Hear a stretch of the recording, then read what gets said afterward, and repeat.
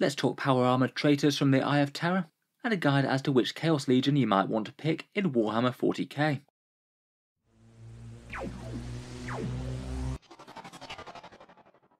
Hello and welcome back to Auspex Tactics, where today we're talking Chaos. With the new Chaos Space Marine Codex out and about, I thought it was high time to update the guide to picking Chaos Legions in 40k on tabletop. We'll talk through each Legion's lore, roughly how an army of them might play on the battlefields of the 41st millennium, and roughly how strong they are in game right now. We'll talk through each major Chaos Legion, including the Thousand Sons and Death Guard, and then go over a few notable Renegade Warbands as well. Loads to talk about, so let's jump straight in.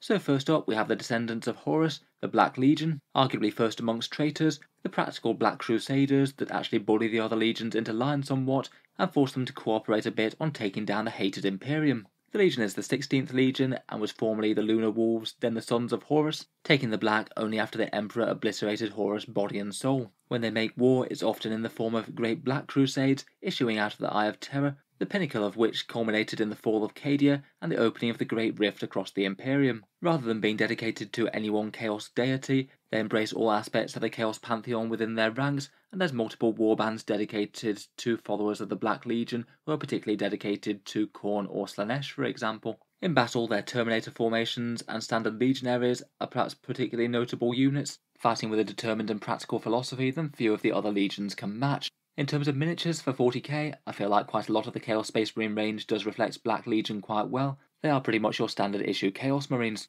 They do have a couple of characters, including a unique sculpt for Abaddon the Despoiler and Harkon Worldclaimer, Abaddon being the architect of the Black Crusades and perhaps one of the primary antagonists of 40k in general, and Harkon being one of his most trusted lieutenants, planting a spear in the world that Abaddon has told him to claim, and the world will fall within 100 days. In game they tend to be fairly balanced between range and melee. Their Legion trait gives them an extra buff to hit enemies that are close, and that's usually going to be something that helps out much of the army. If you're taking Black Legion, it pretty much makes sense to take Abaddon the Despoiler along. He's incredibly powerful just off his own merit, but he also makes some Black Legion units go up to absolutely being on steroids, getting 4 rerolls to hits and wounds. For notable units, true to their fluff, they really like the Terminators and Legionaries. They can make Terminators extra nasty by teleporting them across the board or giving them obsec, and they've got a nice stratagem for them in Bringers of Despair. Legionaries can also do some objective shenanigans, turning off enemy objective secured, and basically auto getting you points if an objective is contested. In tournaments and high level of play, they are one of the most played Chaos factions.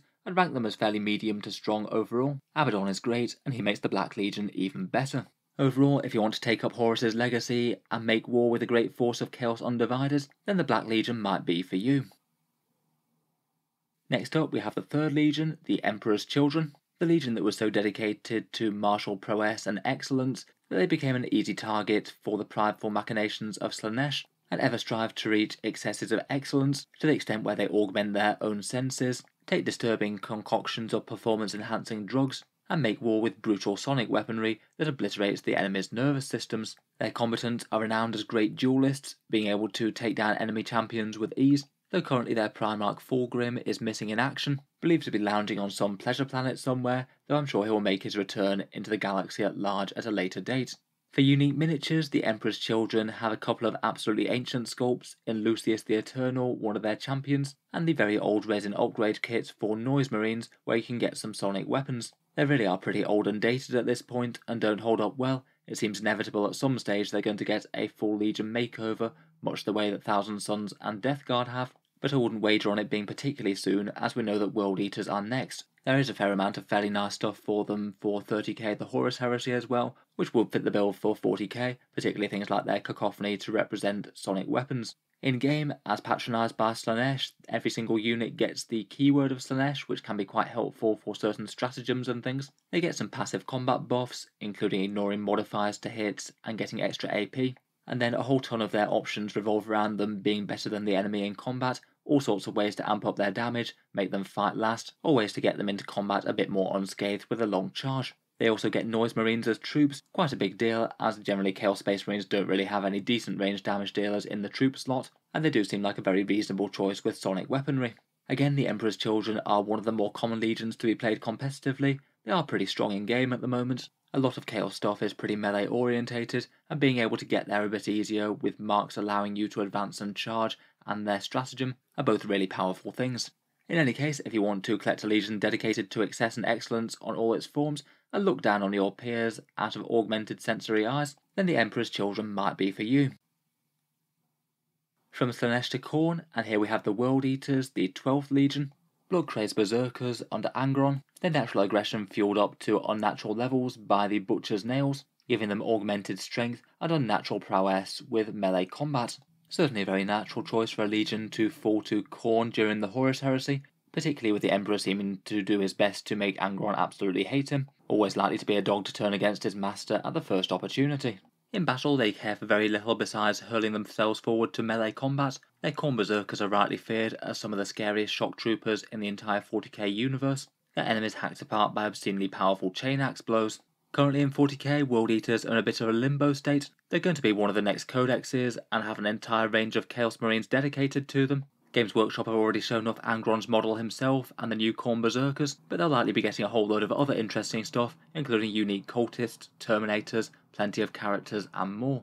Currently in game though, they've got some tied over rules from a White Dwarf to supplement Codex Chaos Space Marines, but still can pack a punch on the tabletop. Khorne berserkers count as troops and get +1 attack in the Legion, making them a pretty excellent choice, and Red Butcher's Terminators get to fight twice, making them ludicrously dangerous. The Legion definitely has some drawbacks though. Khorne hates Psykers, so you can't take any of them, and some of the psychic powers in Codex Chaos Marines are very good, and currently overall I think it does leave World Eaters as perhaps one of the weakest Chaos Legions at the moment, though obviously watch this space for a new Codex inbound soon.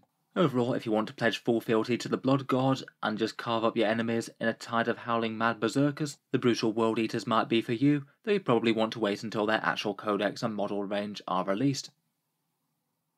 Moving on, we have the 4th Legion of the Iron Warriors, grim and calculating siege experts under the leadership of Perturabo, and for them war is all about heavy weapons, massive numbers and calculation, and tend to make good use of mechanical augmentations, demon engines and artillery bombardment when they make war. They stand as a bit of a counterpoint to several of the other legions who tend to prefer close combat, whereas these guys tend to shatter their enemies with massive bombardments and crush enemy resistance utterly beneath their armoured might. As the Legion's siege experts, they have particular hatred for the Imperial Fists, who like their last stands and fortifications and defence. They often clash with the Sons of Dawn, and particularly like to knock down their fortifications and sandcastles whenever they set them up.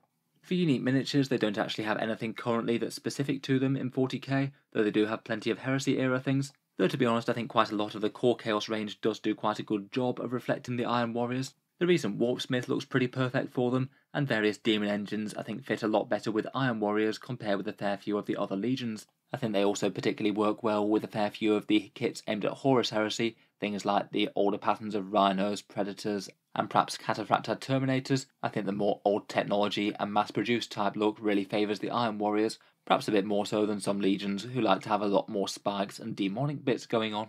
In game, certainly out of the core Chaos Codex, they're perhaps the most shooting and armour focused of the legions. Their guns ignore enemy cover at base, and they are a bit harder to take out than some, as they turn off enemy rerolls to wound. On the field, their warlord traits are quite nice for buffing their own units, and have got a brutal -1 damage stratagem as well, which can be pretty handy for Terminators. If you want to have an unmovable blob of Terminators in a list, then Iron Warriors are perhaps one of the single best places that you can do so. For raw strength, I still think that the Iron Warriors are perhaps a little bit weaker than most. In general, the majority of the strength of the Chaos Space Marine Codex tends to be in the melee units, and that doesn't work out quite as well for them. They're far from unusable though, and have plenty of their decent own synergies, so if you want a clanking army of demon engines, obliterators, and some very hard to shift Terminators, then the Iron Warriors might be for you.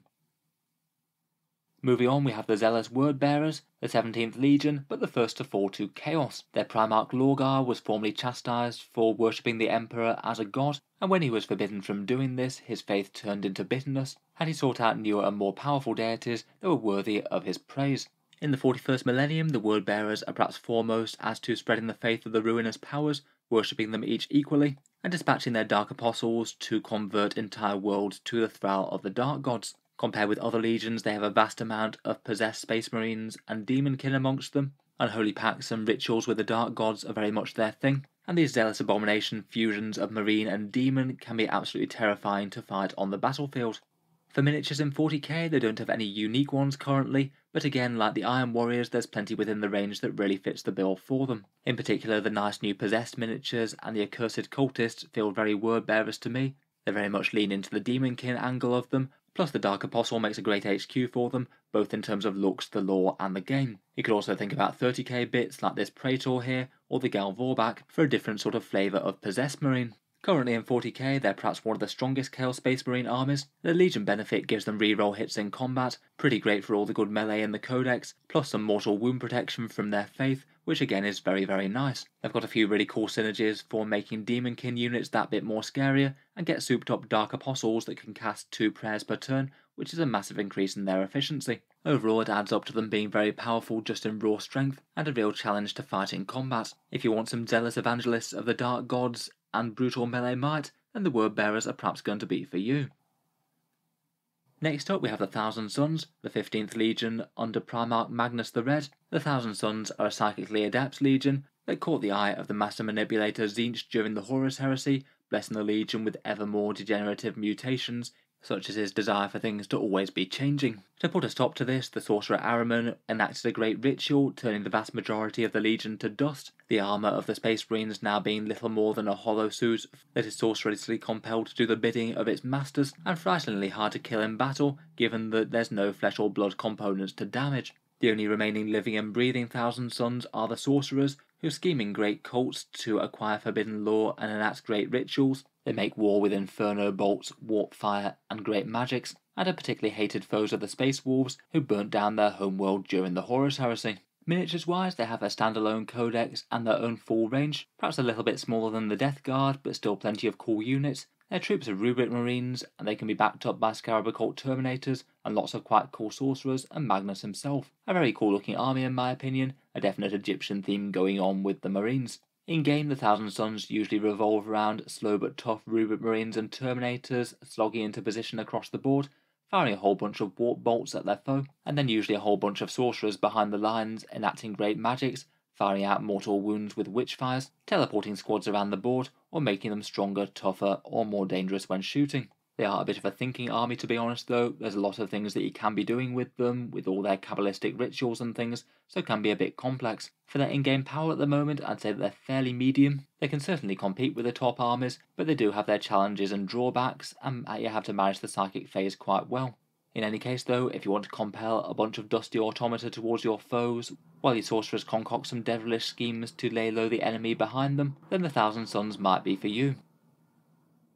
Moving on, we come to the mysterious Alpha Legion. The 20th Legion specialises in guerrilla warfare, uprisings, saboteurs and special operations, and is perhaps the Legion of Space Marines least known about in all of 40k that's still active. It's believed that they had twin Primarchs, Alpharius and Omegon, both thought to be slain during the heresy, though it does seem fashionable amongst Alpha Legion commanders to take up their mantle, and then likely on the battlefield to have multiple decoys in place. The Alpha Legion are a secretive legion with unclear agenda, expert at covert operations and fomenting uprising on Imperial worlds, as their chapter symbol will denote, a many-headed hydra that can rear its head at any second. Their agents are mistrusted by all, including the other Chaos Space Marine legions, and often their wars and conflicts will be in service of a much greater purpose, far ahead in the future. Again, for unique miniatures, they don't really have much for 40k, though again some fun stuff for Heresy, including this Terminator Praetor that you can see here. In battle, their gameplay is all about duplicity and outmaneuvering the foe. They can redeploy units, move things pre-game, shield things from enemy fire at the right moment, and also force enemy vehicles to explode as well, if you happen to take one down in the midst of their ranks. Again, as they go, there's perhaps a little bit more emphasis on ranged combats than melee, though they do both okay. They do tend to be a bit safer from enemy shooting armies, having a -1 to hit at range. Overall, despite their tricks, I think they still do amount to being one of the weaker legions for Chaos Space Marines at the moment, not played anywhere near as often at tournaments as some of the others. Perhaps their tricks on the whole just aren't quite as useful as the massive increases of direct damage like say Word Bearers, Black Legion or Emperor's Children can have. Still though, a very cool army with interesting lore. If you want to take up one of the many heads of the Hydra and leave your opponents guessing at every turn, maybe the Alpha Legion is for you.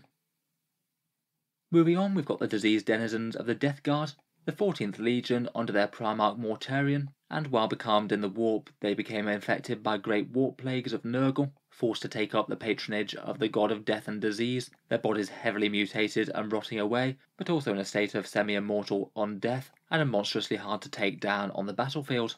When they make war, it tends to be in a grinding battle of attrition, wearing the enemy down against their immense durability. and with their patronage of Nurgle, they make war with all sorts of unholy concoctions of plague weapons. Diseases sweep through the enemy ranks and might kill as many as the Space Marines themselves, and even a glancing injury could lead to a slow and painful death over the next few days. In Warhammer 40K, the Death Guard out of any of the Chaos Legions have by far the most unique miniature sculpts, quite cool Plague Marines that come in Nurgle's holy number of 7, 2 flavours of Terminators, the durable Blight Lords and the scythe-wielding Death Shroud, 3 different Demon Engines, their unique zombie Poxwalkers, a whole slew of characters, and of course Mortarion himself. Quite a nicely realised range in my opinion, though a fair few of their models do tend to be a little bit on the busy side, and some people like that aesthetic a bit more than others. In-game, true to their lore, they do tend to be monstrously durable. Disgusting resilience gives them -1 damage across the entire army, and can be very punishing to certain enemy elites with damage 2 weapons. For the most part, their damage output doesn't tend to be super spectacular, particularly not at long range, though things like Plague Marines and their Terminators can certainly deal a lot of damage when they get to combat, particularly with their contagions of Nurgle making enemy lower toughness. Usually I think you'll want a core of Plague Marines and Terminators, maybe supported by a few Demon Engines, or perhaps even Mortarion himself. Overall, I'd say that the Death Guard are fairly strong overall. Certainly a solid mid-tier faction in 40k that can win tournaments on occasion. Games Workshop did reverse a fair few of the nerfs that they'd suffered in Warzone Nephilim. Overall though, if you want to lead a grim and durable assault of some semi-dead Space Marines with plague weapons, then the Death Guard might be the legion of choice to spread Nurgle's blessings far and wide. Moving on, we come to the 8th Legion of the Night Lords, perhaps one of the more twisted and uncontrolled legions. Their Primarch Conrad Kurz tended to rule with terror, shaping the Legion very much in his image, a savage murderer, keeping enemy populations in line with sheer terror, the Legion often enjoying stealth tactics, preying from the shadows, and making gruesome examples of enemy troops, flaying them alive and taking trophies. They often make war to prey on Imperial populations and take what they want or need, and in battle they often attack in lightning-wreathed armour, often using jump packs with Havoc's or Warp Talons to descend on screaming jump packs. Again, for unique models, there's nothing really for 40k currently. There are plenty of Horus Heresy options, including these fun Terminators with the disturbing chainblades. You might need to adapt the Volkite though if you wanted to use them in 40k. A lot of the Night Lord's playstyle keys off enemy leadership debuffs, reducing their leadership and combat attrition so they're more likely to flee, and also getting a damage buff against anything that they get to quite low leadership. It means they work quite well with Demonkin units that have an extra -1, so they can even be hitting quite high leadership troops on a +1 to wound. And a few of their stratagems are also really quite useful in the book as well. They've got a nasty one to prevent fallback, a -1 to hit at range, and Vox Scream to turn off enemy auras. Power-wise, I would rank them probably medium to lower. The leadership debuff mechanic is just a bit unreliable, as it applies far more to some armies and other armies won't care. But a few of their support options are fairly decent, and they have seen at least a little bit of tournament success since the book dropped. In any case, if you want to strike fear into the heart of your foes, and jump from the shadows in stylish midnight-clad armour, then maybe the Night Lords might be the legion for you. Moving on, we get beyond the core legions, but there's plenty of other interesting renegade warbands for the Chaos Space Marines in 40k. Some have in-game rules and some don't, but one of the ones that does is the creations of Bile, the warband of Fabius Bile himself, the renegade apothecary of the Emperor's children, who went rogue and now has his own personal mission to create an army of super soldier space marines, the likes of which has never been seen before. During this quest, and through his talent and manipulation, he's amassed himself a fairly sizable following, warbands augmented by his meddling, having greatly augmented strength, toughness, and other more exotic enhancements.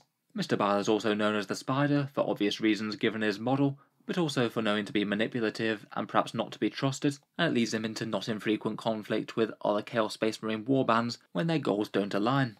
In-game, his creations do have rules within the core Chaos Codex, slightly less support than most of the other legions, but still a very, very powerful force to behold. Every model gets extra strength, movements, and the ability to fight on death when they're in combat. Really quite a potent cocktail, and particularly the last bit. It does mean that if the opponent's trying to counter-attack you with melee units, you'll often get to take down a fair few of them when they kill you, which is pretty brutal. Really nasty with units like Possessed and Terminators. Sometimes the opponent might need to kill them in combat, and if they do, then you get a bunch of free attacks. They also have a very nice advance and charge stratagem as well, which can be really handy on things like Terminators, though weirdly enough, out of all of the models in the army, Bile himself is perhaps one of the weakest, perhaps mainly because his augmentation abilities just don't tend to be quite as useful as giving a Chaos unit a mark, which gives you a predictable buff. Perhaps a slight mess up on the rules there on Games Workshop's point of view. Overall though, they do seem to be really quite a strong faction, a fairly niche faction in terms of the lore and their following. but does seem to be gaining quite a lot of favour at tournaments and things these days, just because of how interesting that fights on death mechanic is. They've seen quite a bit of success, and are perhaps one of the strongest Chaos Legions at the moment. In any case though, if you want Mr. Bile leading a collection of hulking augmented monstrosities at the enemy, then perhaps the forces of the Clone Lord might be one for you to look into. Next up we have the Dark Angels. You couldn't really have a Chaos Legion video without talking about them. Though rumours and slander aside, probably the main ones to focus on from a Chaos Space Marine perspective are the Fallen, the Dark Angels of Caliban that went rogue during the Horus Heresy, following Lionel Johnson's second-in-command Luther, and turning their back on the Emperor's Light. During the Loyalist assault on their own homeworld of Caliban, the Chaos Gods decided to scatter much of the Fallen throughout time and space, with individual heretics, entire squadrons and armies of the Fallen being scattered throughout time, and suddenly emerging into real space, blurting out heretical secrets that the Dark Angels strive to keep under wraps. The Dark Angels originally imprisoned Luther in their fortress monastery of the Rock, but he has since escaped, and is rumoured to be leading an army of the Fallen out there somewhere in the galaxy, biding his time until he amasses the strength to strike. Over the years, the Fallen have been a mini-army that have kind of waxed and waned in Games Workshop's support. Currently, they don't really have all that much rule support in 40k, aside from their one unique miniature, Cypher, the Fallen Angel with the dual pistols and the mysterious sword slung across his back. Realistically, if I were fielding a Fallen force in 40k at the moment, I would probably just take the rules of one of the other legions. Maybe Black Legion or Alpha Legion might be some of the ones to fit the bills rules-wise best, include Cypher, and then mainly have the Fallen as a bit more of a modelling distinction as opposed to an in-game rules thing. Cypher himself does have rules, he does have some annoying utility and can get in the opponent's way a bit. It's kind of hard to kill, but with just the pistols his damage output is kind of merely okay. You don't really see him run in competitive lists. A bit of a weird one rules-wise. I guess it's not impossible that they might get some sort of realisation in a Fallen kill team at some stage. I can't really see Games Workshop unleashing an entire army of them though. Their following is kind of niche, and I can't help but think that the Emperor's Children would get a proper release far beyond these would. I think a kill team of Fallen though could be really cool to realise them as a mini-faction in 40k.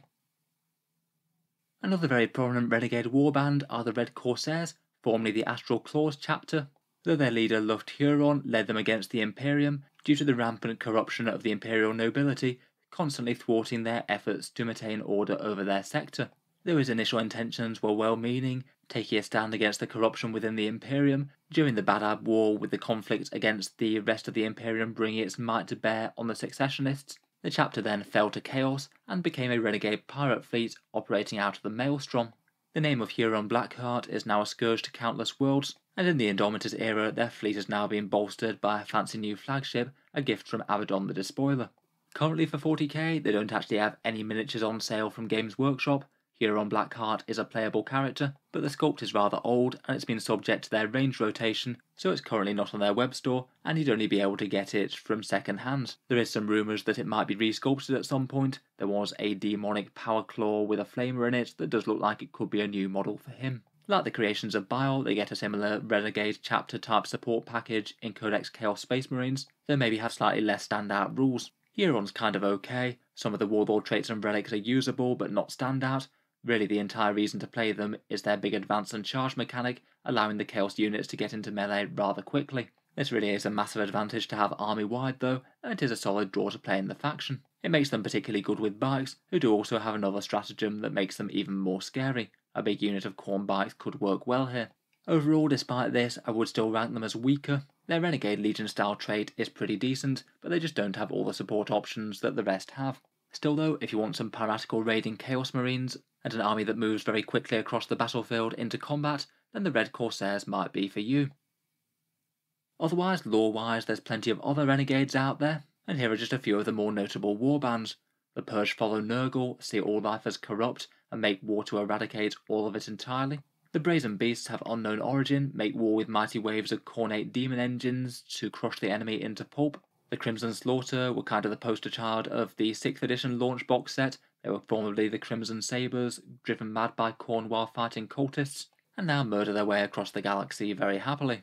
The Scourged were blessed by Tzeentch to hear the falsehoods of the Imperium, and turned renegade as they couldn't stand the hypocrisy of their own masters. Perhaps a little knowledge can be a bit of a dangerous thing, I suppose. And the Flawless Host fell to Slaanesh.